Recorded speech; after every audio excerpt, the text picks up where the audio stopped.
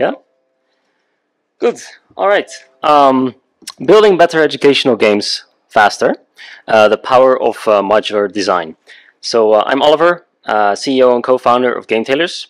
And at Tailors, we make tailor-made educational games. Hold on. That was a bit double. Isn't this fine if I just use this one? Okay. Okay. All right. All right. So tailor-made educational games. We're founded in 2016. It's quite a while ago. We're situated in Delft, in the Netherlands. As you can see, it's quite far away. Really enjoying my time here, by the way. So it's nice to be here. And we've grown to about 14 people, which is really great. We have a great team. And I have a little video that I hope I can show. So you can see a little bit what we do. Yeah, we need to motivate others to learn. Grab our lantern. Hey, Game Tailors here, it seems we made for teaching's sake. Boosting drive for long-term game learning's fun and not a pain.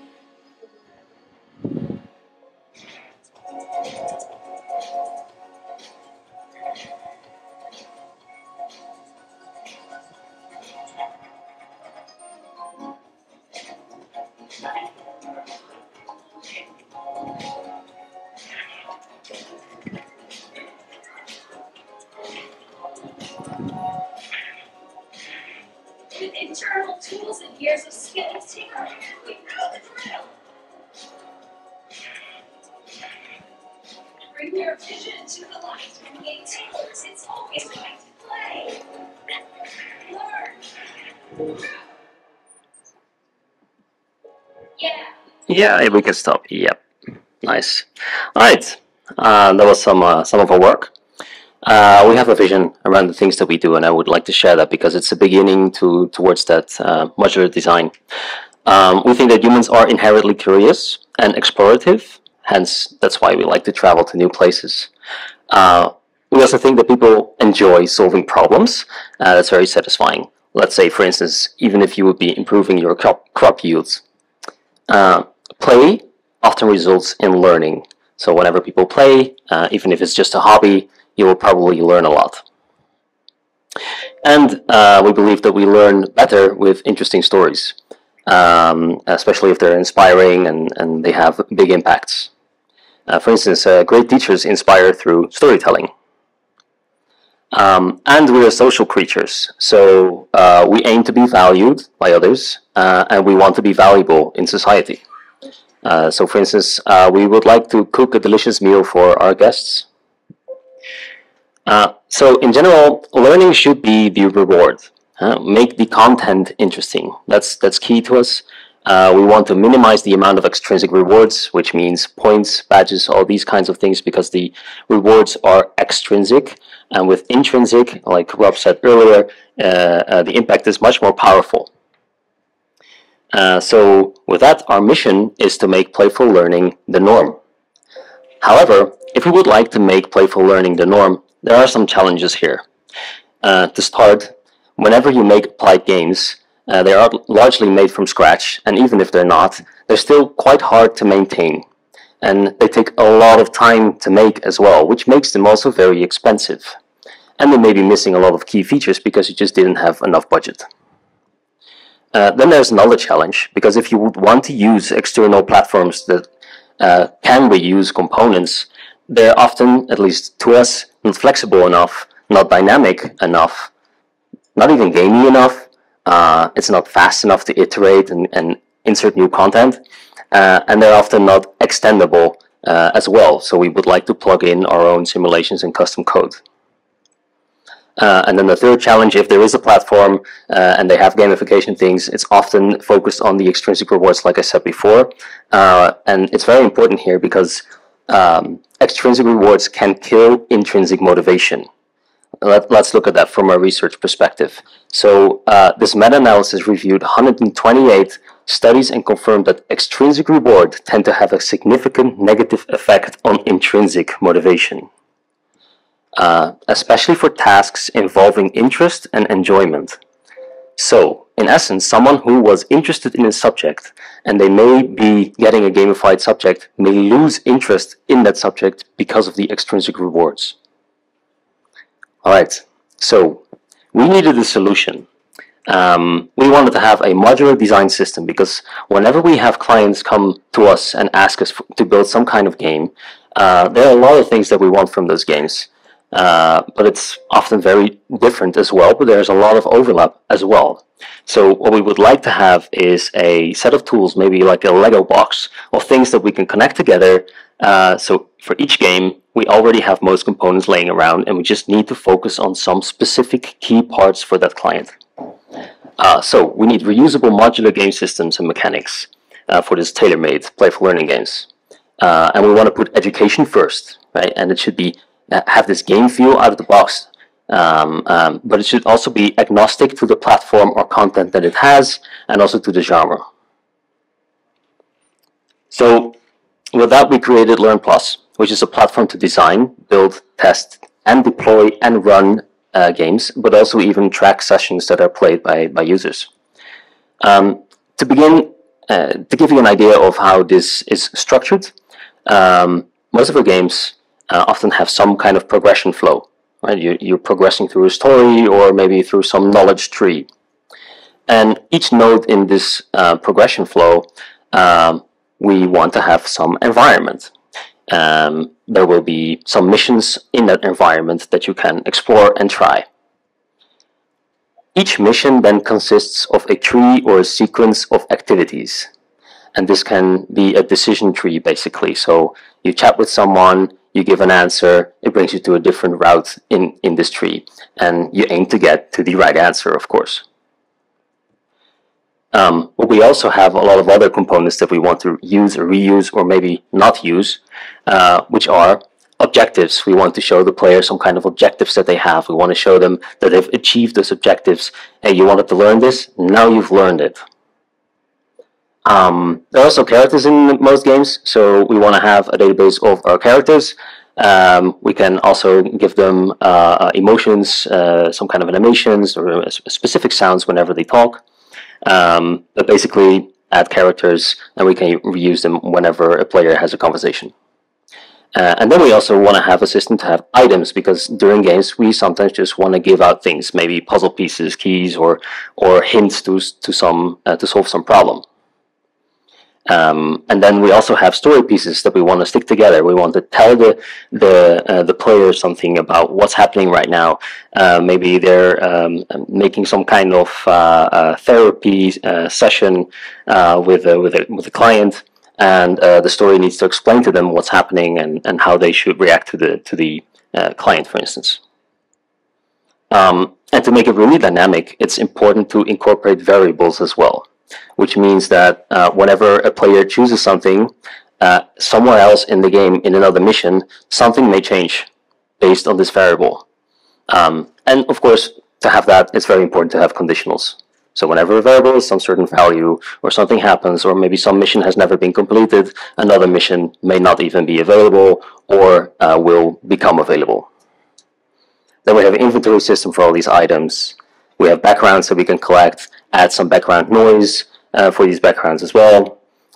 We have a library of in and out animations, transitions between screens, special effects, and even audio effects.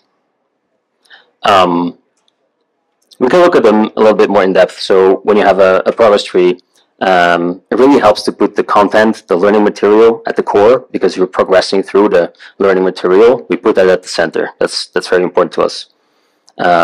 But then what's really nice for the players is that they can also see themselves learning, because they grow in this tree. This is an example of one of our games. It uses this progress tree, and this one is another one, but then we use it more like chapters. So as you can see, you can use it in different ways, and that makes it very flexible as well. So whenever you're in a node in this progression tree, you can have environments with missions. But these environments are usually, for us, 2D. We don't need to make most of them 3D because it takes a lot of time. And nowadays with AI art generation, it saves a lot of time as well, because we can generate most of our art. We still use, of course, artists, by the way, because we need to bring all that content together, but it really empowers them. This environment could be, for instance, a building like this, but it could also be a map, a top-down map. But it could also be an object. Maybe you have to solve some problem in an engine. So you see a picture of an engine, and there are missions on certain locations on that engine. And it's even possible to navigate between different environments. So an example, for instance, is this game where we see the map of Rotterdam, which is a city in the Netherlands, where most of these players were situated. And they see all these kinds of missions that they can start. And then for this other game, for electromagnetism students, you can see how we use this navigation system. When you click on things, you see that you can navigate through them and go to different parts of the environment. And then we can even reuse it in a totally different way. We can make it look like it's a app UI. It doesn't per se need to look very gamey. So in this case, a game was built for very young children to discover the world and themselves. And it needed to be not too gamey, because it had to be focused on the things that they are going to do in these activities. Alright, so then once you start a mission, like I said, consists of a tree of activities. There are many activities that we've already added, but it's very easy to plug in new ones. So this makes it very modular. All the systems that we have in place we can turn off or on if we like. So for instance, a chat activity. As you see on the right, we have some different styles to them, but we reuse them a lot for most of our games because we have to convey some kind of information. We have these message types also extendable. So for instance, a NPC could send you in a 3D object, for instance, that you need to investigate. That's also possible, or maybe a video or an image. So some possible use cases that you can have with a chat like this is that a player can obtain knowledge, maybe interrogate a suspect in an investigation, or maybe you simply want to use it for assessment. And it's also very good for roleplay. And then we have a very simple quick activity, which is basically you have an image and give some locations that are hotspots, and whenever you click on it, what should happen. That's what you then define. But you can use it to navigate through environments as well, maybe investigate things and see if you can find some items related to a case, but you can also use it for assessment as well. And as you can see, we have a gamey view, but we also have a app view, which is all built with the same system. And then you have the drag and drop activity, where you can define items that you can drag and where they should be dropped and should not be dropped. And these are ways to, for instance, create puzzles, custom puzzles, or maybe you want to do some kind of assessment by asking them, hey, put these cards in order. You're starting an engine. What needs to be put on first? What do you need to trigger first? What second, etc. So this is an example of a click activity where they have to highlight a problem in a 3D print. So the players were learning about 3D printing, and they have to figure out where the problem lies in this 3D print, and then continue on. And a drag and drop activity like this one, it's basically a quiz, but a bit more beautiful, is where they have to drag in the right plastics for a certain goal they have. They wanted to print a cog in a system, and they need to use the right plastics, which they have learned previously. And then we have the activity of the control panel. The control panel is very powerful because it allows us to make a lot of interesting mechanics with regards to keypads or keyboards. You can make combination locks. Maybe you have to open some kind of door, find the numbers to some kind of solution, and then use that to get to the next missions. But you can also add buttons and all these kinds of things. And possible use cases would be, for instance, that users have to set up a machine. Maybe you have the control panel to launch a rocket. They can open a box. These kinds of things. This is an example for the electromagnetism game. So there are these. It's basically an escape room-like puzzle where you see these equations and they have to match it with the right descriptions. And then we have a general quiz activity as well, where you can assess the players, but it has some added features where you can tag certain questions with regards to what topics they match. So in the end, you can see that users are perhaps not that great with a certain topic of electromagnetism because they often got those questions wrong. But this is also brought back to the user, so they get feedback. Hey, you didn't do well on this topic. Maybe you should spend more time studying this. And if we would like, we can even add maybe references to the books that they need to watch, or maybe the read, or maybe the lectures that are recorded. And then the most powerful part is the custom activities, because every time a client comes to us, they probably want something custom. So in this case, one of the games for the children in Rotterdam, they needed to also experience what it means to program robots. So we have a custom activity that we built where they have to program this robot, which is this crane, and it needs to pick up the container and bring it to the ship. So they play around with all these coding rules and figure out what it means to code, and it's a playful learning environment as well. And then in the middle, we see one that we made for TU Eindhoven for the electromagnetism game, where students can play around with transmission lines, where the impedance is simulated, and they have to figure out what kind of problems they may face in these cases. And the bottom left is one where we worked with a quantum tic-tac-toe game, which is pretty cool. And for this game for kids, we added some very simple custom activities where they simply are able to record audio or take pictures, and is added to their inventory as an item. So what's also really great is that most of the styling of this system is based on a single sprite sheet. So we can easily swap new sprite sheets and restyle the game. Except for fonts. Fonts are different, of course, and audio, but we can always swap these out if we like. But it's already great out of the box. So if we want to start a game, we can easily iterate fast because everything is already set up with good enough layouts. In addition to making these games, we of course need a place where we build them. So we really don't want to rely per se on a system like Unity. So all the data of the game that's being built is online. It's stored on a database. So we have a web platform for our game designers to actually build this game. And it's also possible to collaborate with our clients. So it's very often the case that a lot of our texts need to be checked with our clients. Maybe they even need to give a lot of the content because we are not the experts on their field. They are the experts in their field. So we really need their help. So it's very valuable that they can also work in the system. Then of course we have the game. It works in Unity right now, but it doesn't have to be per se because the game itself is very tiny. It simply loads all the data from our server and then runs the game live. Which also means that it loads all the resources only as needed. So it doesn't load all the assets at once. And of course we also added cloud save so that users can continue playing on later.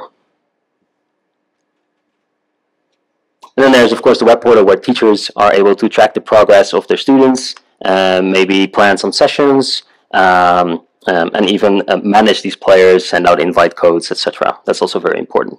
These are all systems that we, every time for every game, we probably need.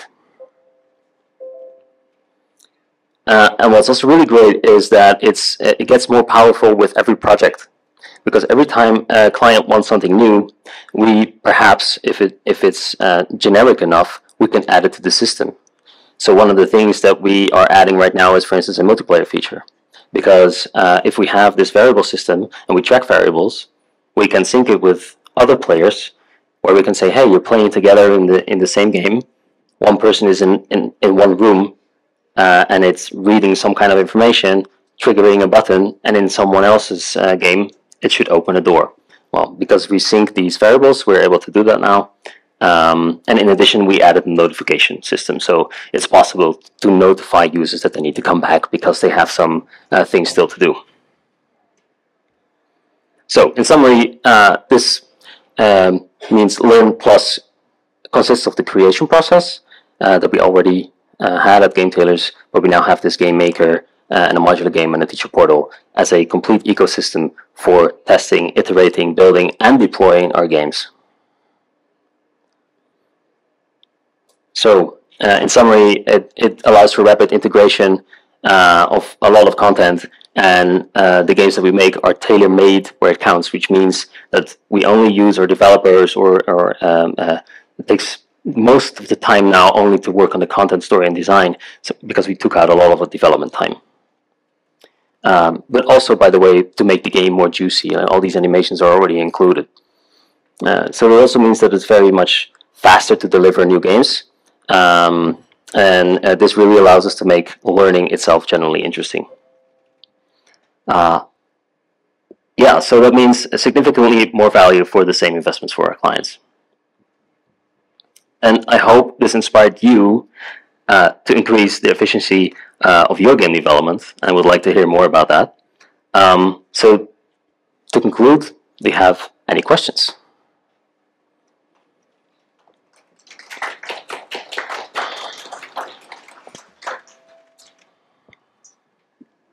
Yeah.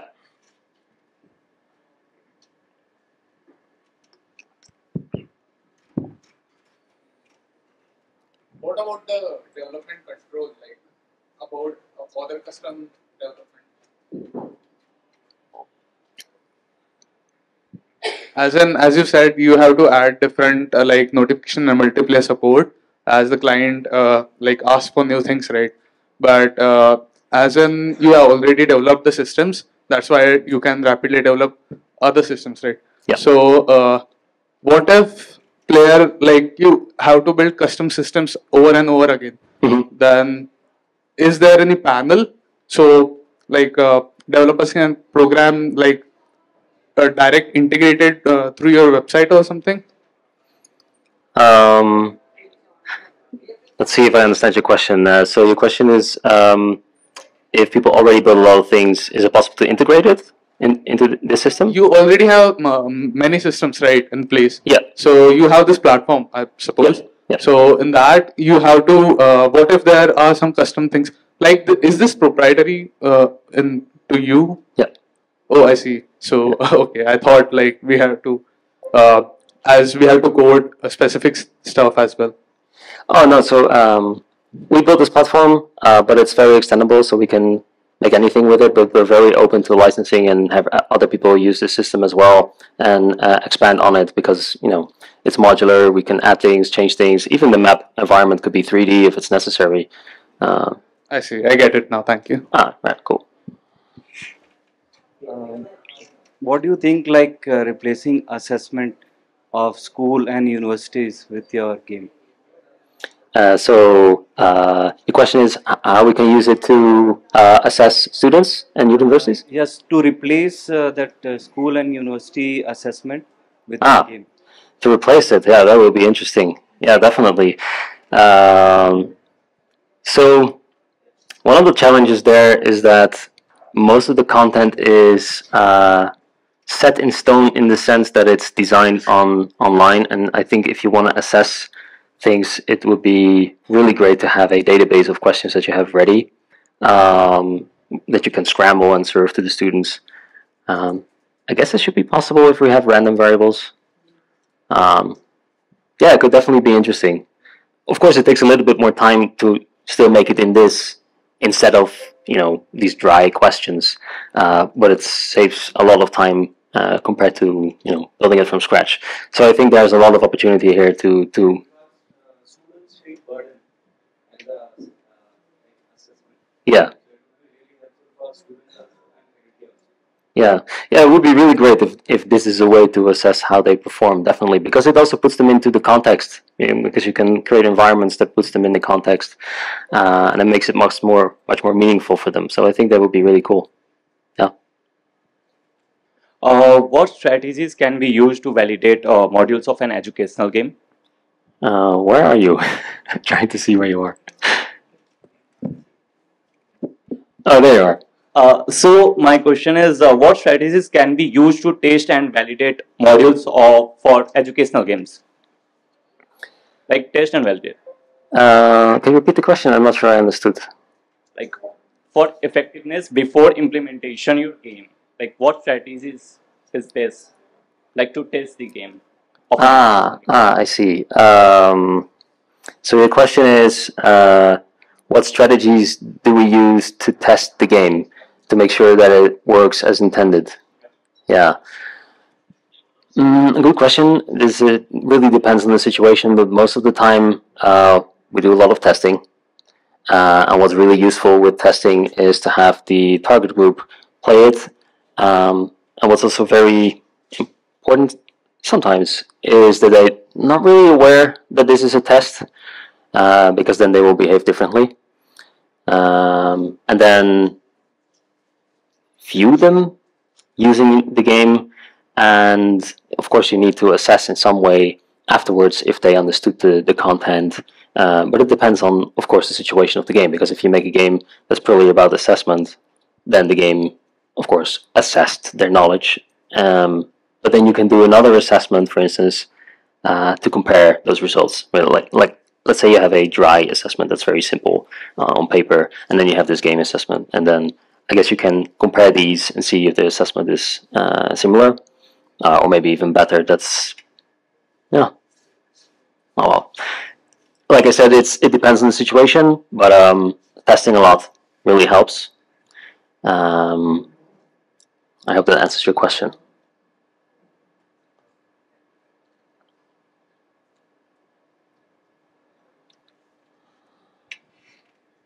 Do you have an added feature for special educator? Feature for special? Educator means if I want to provide some special feature to neurodivergent kids, is there any added feature in that? Do you consider the point? I still didn't understand. So a special feature for? Special educator, neurodivergent kids. Yeah. Okay. Not at this moment, but it's yeah, we can add those things. We've added these things for other games.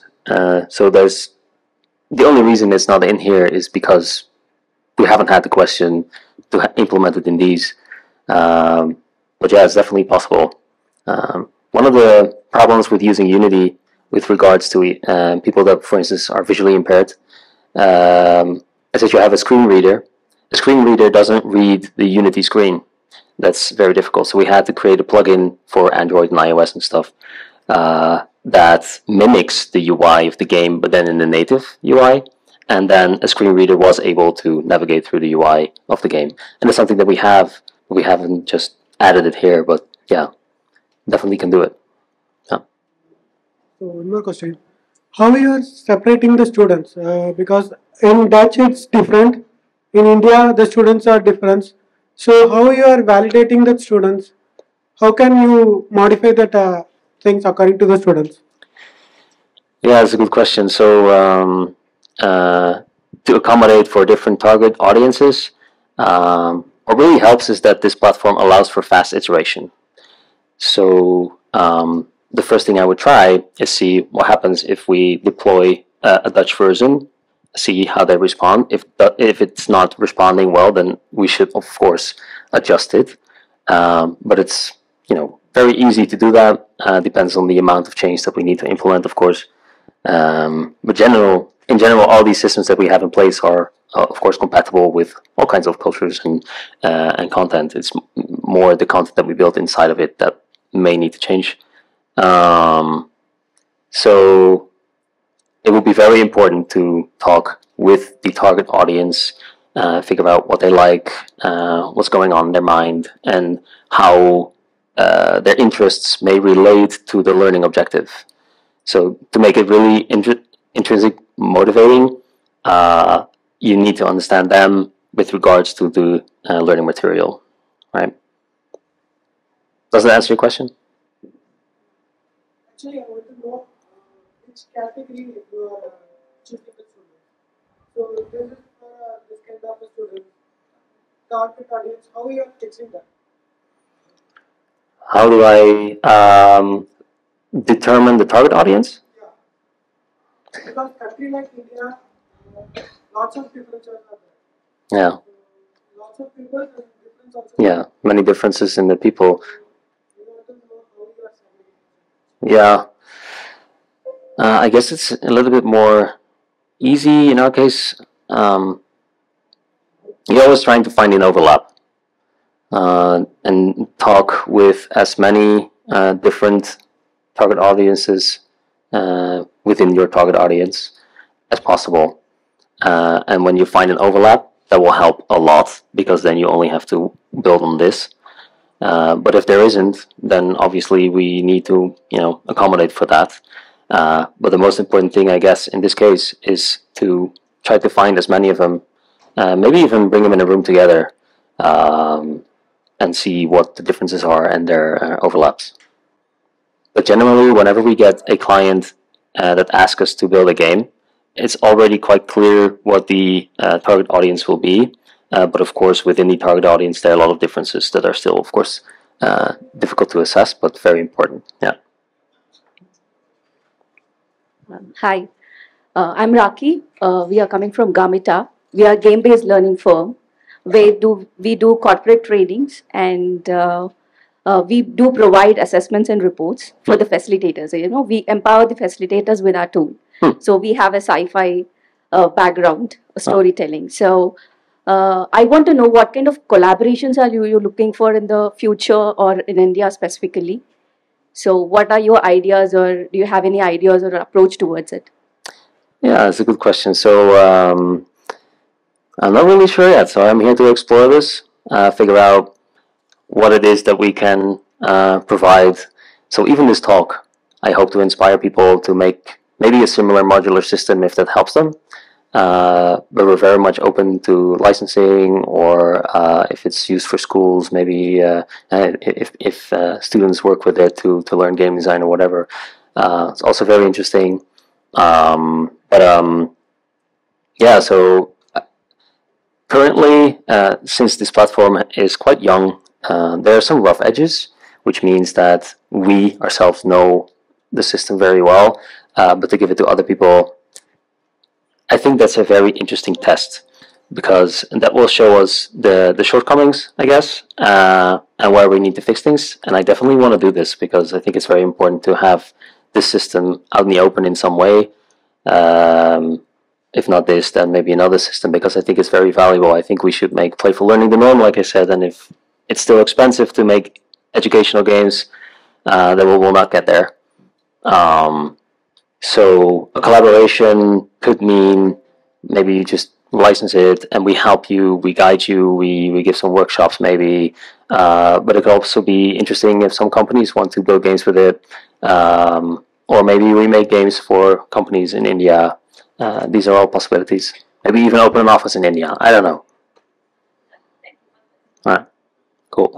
Like one more question I have. Yeah. Like, can we convert like complex subject like calculus and all those things as a game, or like can it be possible? Like there are a lot of complex topics are there. Yeah. So can we do it, or you have already done it? Yeah. So this game for students that learn electromagnetism on TU Eindhoven is a very, very complex subject. It's one where only 40% or maybe 30% of the students pass. So it was important to create this playful learning game and to allow them a different way to experience this content. It takes a lot of time. It's not easy, but it's doable. It's very important to help these players understand these very handy tools that will help them understand, for instance, complex topics. But it may also help them figure out the shortcomings. Maybe they linear algebra. Maybe that's something that they haven't learned much about, and they didn't know yet. Because if you don't know much about a subject, you often overvalue how much you know. So these are things that we can definitely work with as well. But to answer your question simply, I think yeah.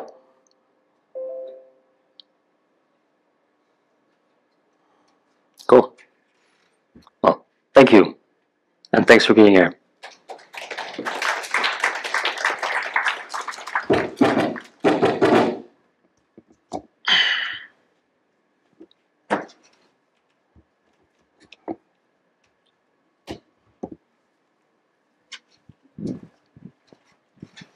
Thank you so much, Oliver. That was an excellent session. And we also feel that the whole world of serious games is expanding. There was a phase when nobody understood what applied games and serious games were. But now it's gained so much traction that we are finding ways of rapidly developing them, and we're talking about a huge number of consumers and users. And some great questions at the back about complex topics and how they can be tackled through serious games. So I think it's been a very interesting day, and I see that some of you have been steadily here through the day since morning for applied games.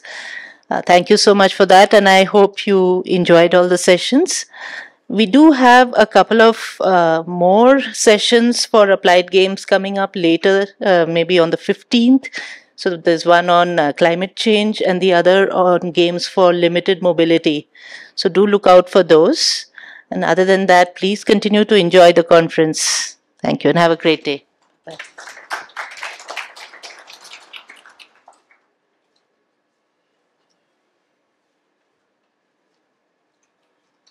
Very much.